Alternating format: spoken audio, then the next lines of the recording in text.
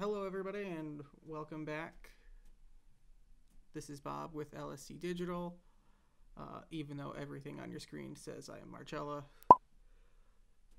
Today we're going to go over how to get contact data and information using the API functionality for Acoustic.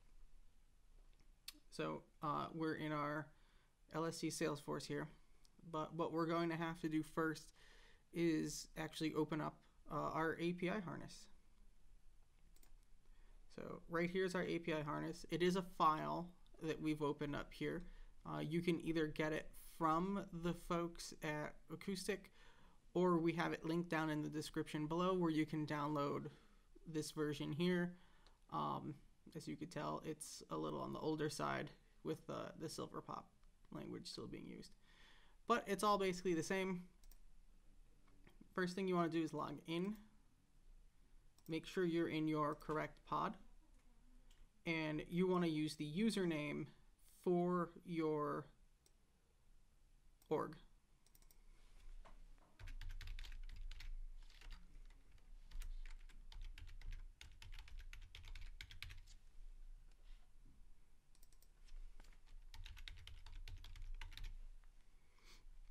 And then you're going to type in the password that you have.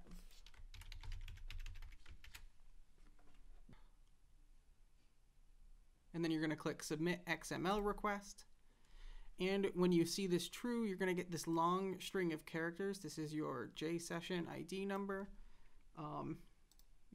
You're going to copy it and paste it up here. It will be different every time.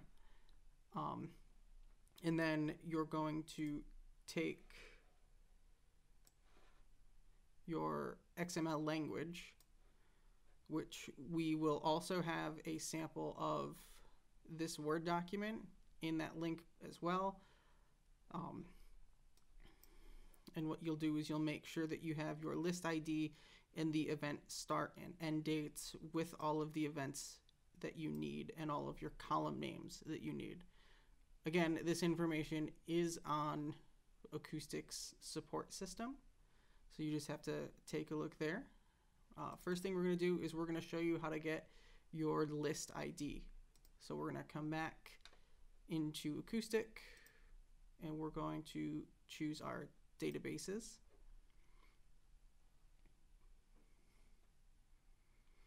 And if you hover over a database, a contact list, or a query, you will see this ID number pop up. You don't have to click anything, you just hover over it. Best way is probably jot this down on a sticky note, and then that number is what gets put right here. So as you can see, the numbers match. So this API XML will reference this LSC Salesforce database. So we're going to come back over here. We're going to take all of this and copy it.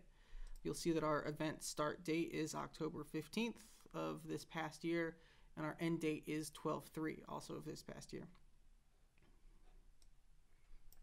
And paste it right over everything else. It doesn't matter if this says login. All that matters is the data that's here.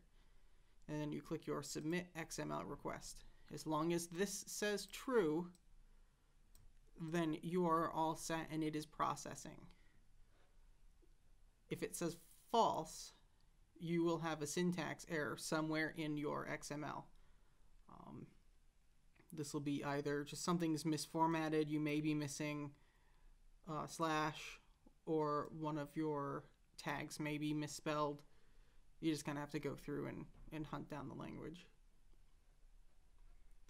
All right, so now that we've submitted our data job, we're going to come over and select data jobs in Acoustic.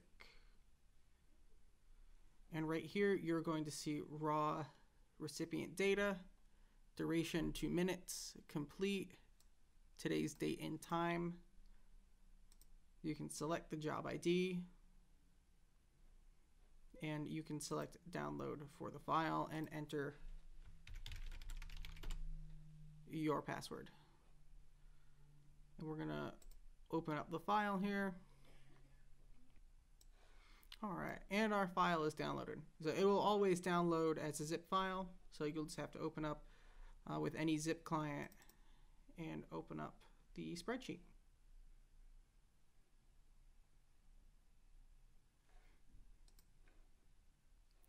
All right, now that it is open, you'll see you have all of our data columns here. All right, so here you'll see everything that you get in your standard raw data export.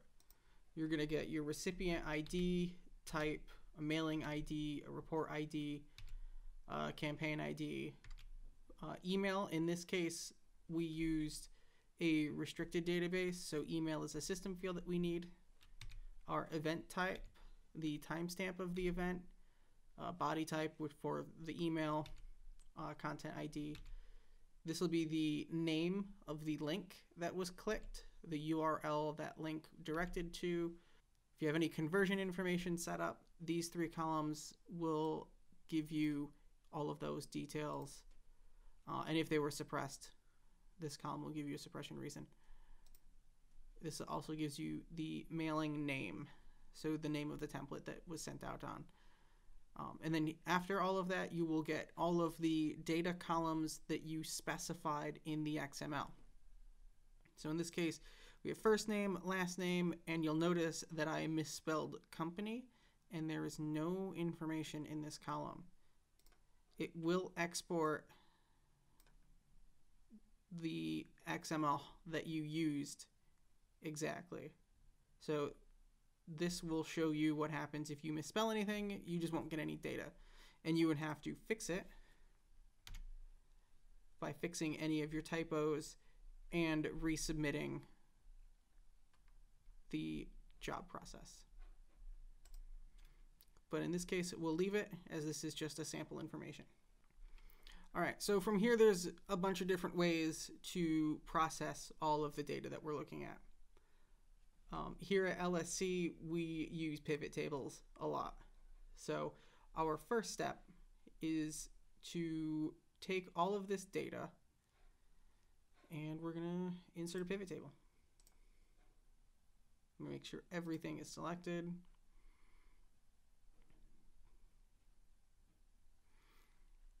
All right, and we're going to filter by our mailing name. So we're just going to drag that right into filters. We're going to come down here, and we're going to see every mailing that went on in our date frame, which was between October 15th and December 3rd. But realistically, we want to look at all of these newsletters that happened. So we're going to select multiple items, uncheck all, and just check down the line of all of these different newsletters. And we're going to click OK. And I'm going to drag email down to values. Now this will give us a total gross email count of every action that happened on those emails. We're going to double click it, and that's going to open up a new sheet. Now in this sheet, we're going to click convert to range, and then it'll take a minute and you'll see all of these filters drop away. All right, so now that we've converted it to a normal range, it may take a little while for you depending on how large your file is and how much you're using your current system.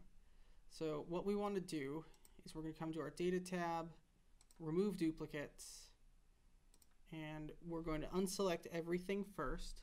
Make sure you have the My Data has headers. So we're going to select email, event type, URL, and mailing name. This is going to remove duplicates for each individual mailing and each individual action. We're going to click OK, and we're going to allow this to process for a moment because it's running through a lot of rows. And here we're going to see we have 22,485 duplicate values found and removed, 371,431 remain. So we're going to click OK. And this is where we're going to insert another pivot table. So the first pivot table was just to give us all unique numbers, because anytime you run an API for your contact data, it's always going to be gross information. So now we're going to put email in our values. We're going to put our mailing name in our rows. So here our mailing names tell us the date that everything went out.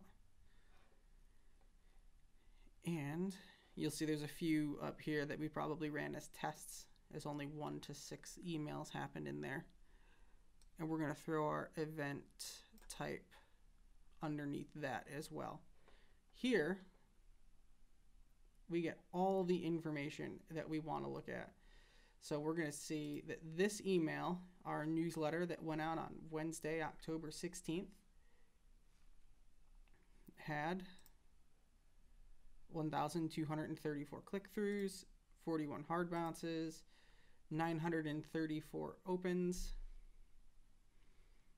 21 opt-outs, and we sent it to 34,026 people with 522 soft bounces. So these are all unique. So to get contact information for the folks who clicked something, we're going to double click on here. Now, we are just interested typically in any contact who clicks on anything in our emails. To us, that counts as like our own version of a conversion. So it doesn't matter if they click whichever link that they click on. But because these are newsletters, there's a lot of links in them to a lot of different articles. But what we're going to do is we're just going to remove the duplicates just by email. So we found 977 duplicates and 257 unique values remain. So we're going to say OK. And now we'll have this whole column F of emails. They were all click-throughs. And we know by going to the very bottom that we had 257 unique email click-throughs on this particular email. Now jumping back over to here, you could do the same thing with anything. You could collect all the information on your hard bounces and your soft bounces. This is good for maintaining your database health. Your opt-outs as well, just in case you want to try to re-engage those contacts through other means, maybe with display advertising. And of course your opens. This is also good if you are assigning values, but you don't have an integration to your Salesforce. You'll be able to kind of grab these folks. And that's how you get contact information based off of a raw data export using the XML and the API system. Again, links for the API harness and this sample XML that we have will be in the description below. The list ID, however, will just all be X's. You can add in your particular list that you need and make sure that you spell all of your columns correctly. Good luck.